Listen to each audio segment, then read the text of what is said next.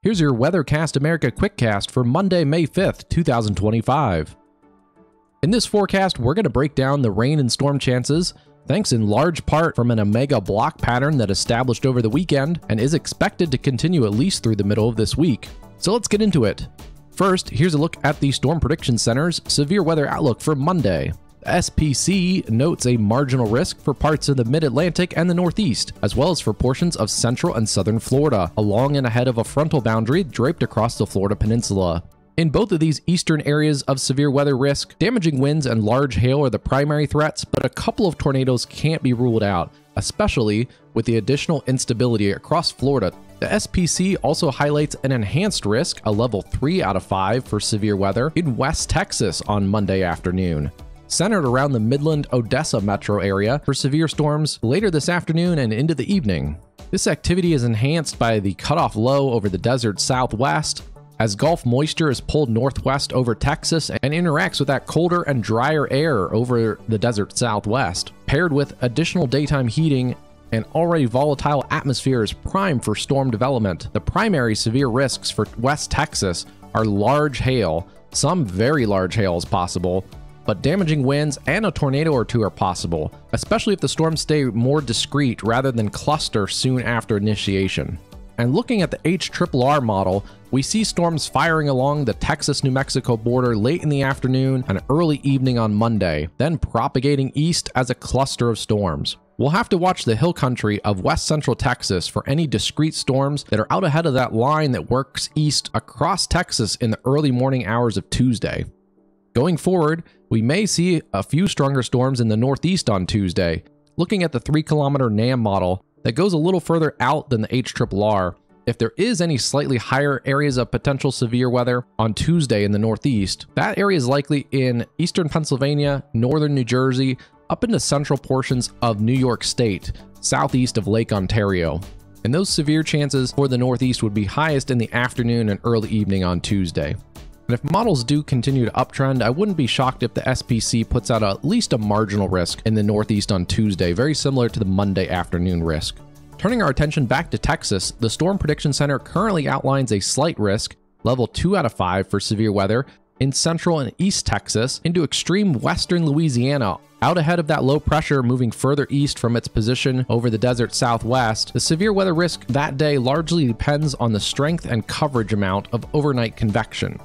If there's more clouds with rain and storms early, that should hold back the development. But if overnight convection is more sparse and clears out earlier, that would allow for more recovery time in the atmosphere. Looking at the HRRR model, we're just on the extent of this short-term high-resolution model, but we can see hints of a couple different storm modes on Tuesday. A couple of clusters of strong to severe thunderstorms along a boundary, almost acting as a warm front across the Red River in North Texas, southern Oklahoma, and possibly working into western Arkansas. These clusters would mostly elevate chances for damaging winds, especially in those bowing segments, and maybe a quick spin-up tornado or two. Meanwhile, the model hints at more discrete cells further south across central and eastern Texas. If those do develop, they pose a higher chance of severe weather and possibly more of an all-hazards threat that day. Right now, it's a little early, but we will have to watch the model trends. If the model runs keep trending up, I wouldn't be shocked to see an enhanced risk upgrade by the SPC for portions of central and east Texas on Tuesday. For midweek, we can use the experimental RRFS model, the Rufus model. So don't focus too much on the intensity, but we can see the positioning of storms and some possible outcomes of storm mode. We can see that one of the possible outcomes is the early discrete cells cluster and form a mesoscale convective system that works further to the south and east, across Louisiana, maybe pushing as far as southern Mississippi and coastal Alabama by Wednesday. If that does develop, it could bring a severe risk for portions of the central Gulf Coast from near Houston through Mobile on Wednesday. And if this model does verify it, it's indicating some clusters of storms developing and kind of playing off each other along the Gulf Coast, especially the Texas Gulf Coast and also Louisiana. That could increase a flood potential in this part of the country if that does verify. Looking further out at the overall jet stream patterns for this first full week of May 2025, we can see the prominent features of that omega block, the dual cutoff low pressures. Eastern low will shift away from the US by midweek as it gets pulled away by the jet stream off to the north. But that southern low is going to continue to meander from the Four Corners on Sunday into New Mexico by Monday, and then further east across the southern states as the week continues. The prominent models all indicate that it will degrade over some time this week, but if it persists a little bit stronger, that could enhance some more severe chances across the south into the weekend. And at the least, it'll enhance the rain and storm chances across the south this week. And looking at the GFS at some of the jet stream level winds, this little jet streak in here on the right side of this low, that's what's going to spark some of the severe weather and enhance chances of severe weather in Texas Monday going into Tuesday. There's kind of a little hint of that, but a less significant jet streak, and that could cause some of that severe weather in the Northeast as well. By Friday, we see some indications of a pattern change. Another low will dig into the Northeast from Canada.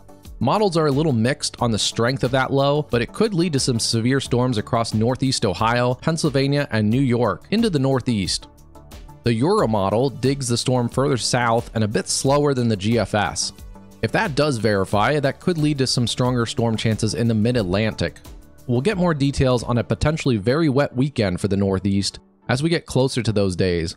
But the bottom line right now is both the GFS and Euro models show a deepening of that low over the weekend, so it will likely mean rainy and windy and also cooler conditions for the weekend in the Northeast.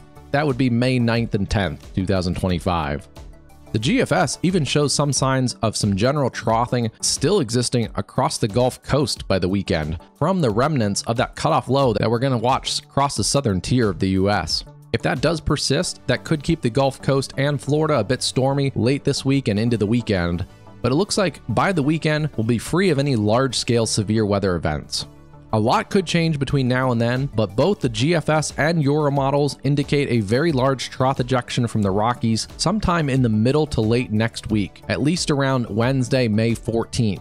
So we'll look back to the high plains and the central states for increased severe weather chances by the middle of the month. Between an active pattern for Texas and the Gulf South this week, a potential for a stormy weekend in the Northeast, and looking out at the next round of severe weather across the plains later in May, we'll be very busy here on WeatherCast America with additional forecast videos, live streaming coverage of severe weather. So please like and subscribe to this channel, click that bell icon to get notifications when we go live. And as we near that peak of severe weather season, it's important to stay weather aware and have multiple ways to get warnings and updates.